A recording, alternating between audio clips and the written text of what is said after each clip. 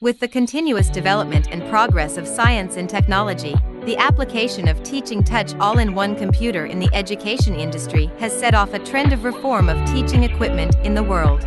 Many schools use Teaching Touch all-in-one computers to replace the traditional combination of blackboards, projectors, and electronic whiteboards. The Teaching Touch all-in-one machine is actually a computer all-in-one machine produced by a new manufacturing process, but it has touch function, which is not available in traditional computer all-in-one machines.